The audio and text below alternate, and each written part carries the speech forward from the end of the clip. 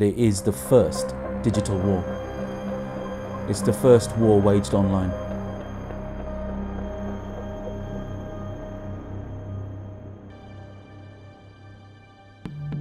I was created to safeguard some young Muslims from falling into the trap of believing their own hype. This kind of jihadi narrative in the online space on social media, it appears like some kind of glorified kind of golden age. You've listened to a few online videos on YouTube and you think that there is something known as the Islamic State that you need to die for. There is a growing number of young Muslims who feel grievances around identity, around belonging, around loyalty, around duty. What is right? What is wrong?